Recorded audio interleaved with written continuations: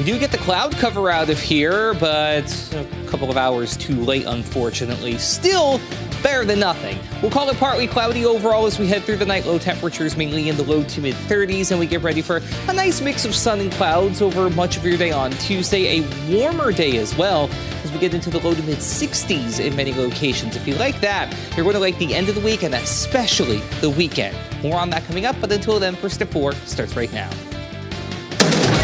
Live from KELOLAND Media Group. KELOLAND News, First at 4. Getting ready for a joint city-school election. How Sioux Falls City Clerk is preparing with a team of veterans. Plus, learning about the eclipse, even though they couldn't really see it, how a professor at DWU made it happen. And later, President Joe Biden is once again trying to cancel student debt for some. A closer look at the plan. Well, good afternoon, and thanks for tuning in to First at 4. I'm Tom Hansen. And I'm Kelly Volk. Election equipment, including voting machines and ballots, went out today to all Sioux Falls precincts ahead of tomorrow's city and school board elections. So this morning, when the teams came in, all they had to do was go to, okay, I'm delivering for East, so this is all my pile of stuff here. So they grabbed their stuff, they loaded up, and now they're traveling all throughout the city here to make those deliveries. This is City Clerk Jeremy Washington's first time overseeing a municipal election in Sioux Falls. Find out how he's relying upon his military background in carrying out his duties coming up the next half hour. The Pennington County Sheriff's Office is warning people about another scam. Scammers are calling people trying to steal money while claiming to be with the sheriff's office. The caller says you missed jury duty and requests gift cards to pay fines or judgments over the phone. The sheriff's office will never contact you over the phone to collect warrants or fines. You would be asked to settle those in person. On Wednesday, the Sioux Falls Water Division will begin working on its annual hydrant flushing program. Crews will open hydrants to flush out sediment buildup starting on the north side of town and working to the south. People in the work area are encouraged to check the color of their tap water before using it. There is discoloration. Run the faucet for a few minutes until it runs clear. Water discoloration is not a threat to your health or safety, but it may contain some staining. The Ellsworth Air Force Base announced it will begin controlled burns on base between the 12th and 14th this month. Controlled fires are intended to reduce the risk of uncontrolled, potentially damaging wildfires. Crews on site will be evaluating the weather conditions prior to the controlled burns each day to ensure public safety.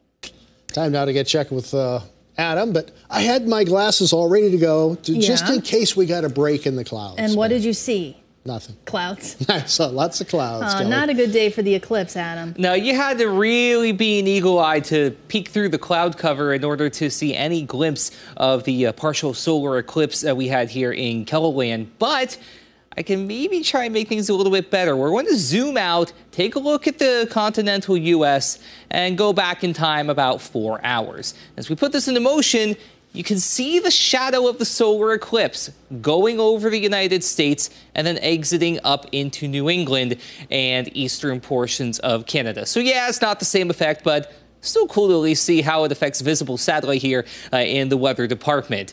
Of course, much of the region was quiet. Not everybody, though. There's Terry Peak.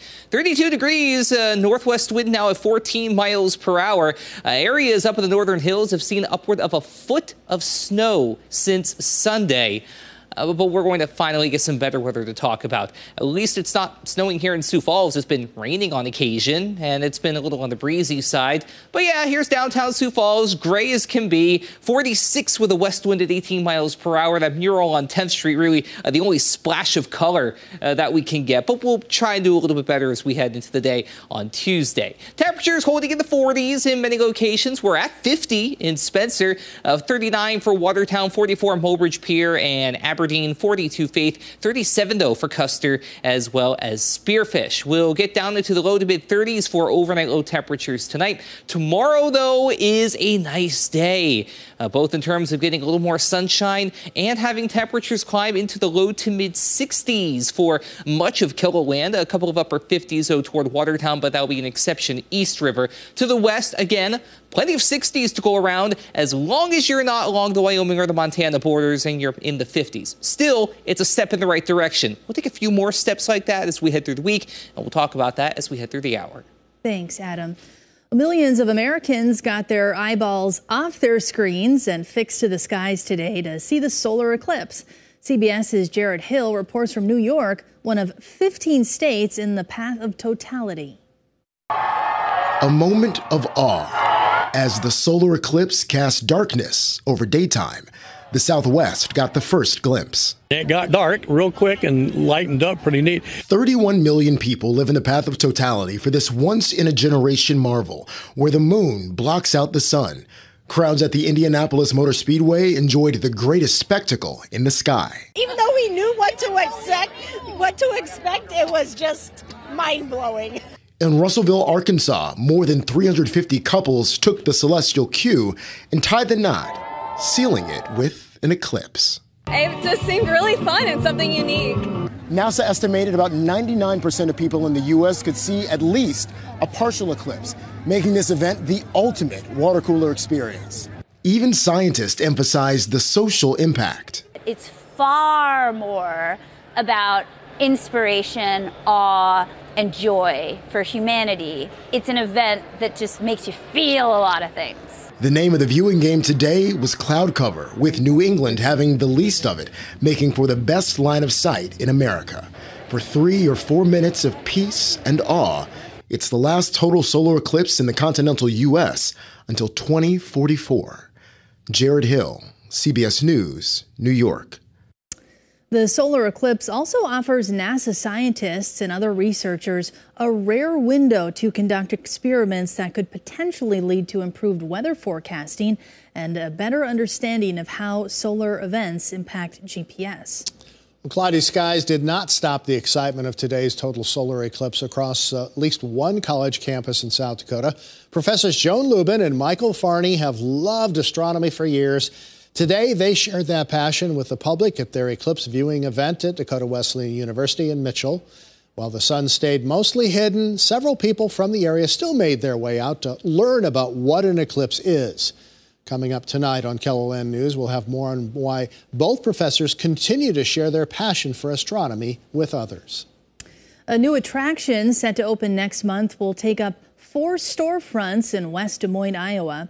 Blue Zoo is a 20,000 square foot aquarium that has been under renovation for almost a year and will bring 50 jobs to the metro. Marcus McIntosh with our CBS affiliate in Des Moines goes behind the scenes of the new zoo. Jordan Creek is now home to the 5th Blue Zoo in the nation, an interactive animal experience. It's expected to open in May, but we get a sneak peek inside the Blue Zoo under construction. And this is where we're going to start your Blue Zoo experience. Operations Manager Steve Spiteri shows us around. So this is the portal that you enter the Blue Zoo. A world of fish, birds, and reptiles that may be like no other. This is the first thing you will see. This is a penny pond. We'll have waterfalls coming into here. You'll be able to pitch a penny, make a wish. From here, the experience intensifies. We're very interactive. We're very orientated towards kids and having some sort of interactive experience and learning something through the interactivity. Interactivity is a key theme with Blue Zoo. This is going to be freshwater touch, so you'll be able to feed a koi, interact with them, pet your fish, put your hand in there and they come and nibble on your... Really? That is just the beginning. This is going to be our shark tank. This is going to house our sharks with black tips and our mermaids. This is where our mermaids live as well. The out-of-water experience includes the bird sanctuary. You'll be able to have a little bit of a Snow White princess moment. The birds will come down and eat off your hand. We did not forget the reptiles. There are a number of snakes to see. And of course, for the tortoise, slow and steady wins the race. Some people have raised concerns about Blue Zoo not being accredited. Blue Zoo is currently not a member of the Association of Zoos and Aquariums, the AZA, an independent accrediting organization for zoos and aquariums in America and the world. Something Blue Zoo does not want nor feel is necessary. A lot of people will get their nose a little bit out of joint when they hear me say that. You know, it's one of those things, it's another layer of government oversight that sort of interferes with us being able to do our jobs. The Blue Zoo is currently selling annual season passes. In West Des Moines, Marcus McIntosh, KCCI 8 News, Iowa's news leader.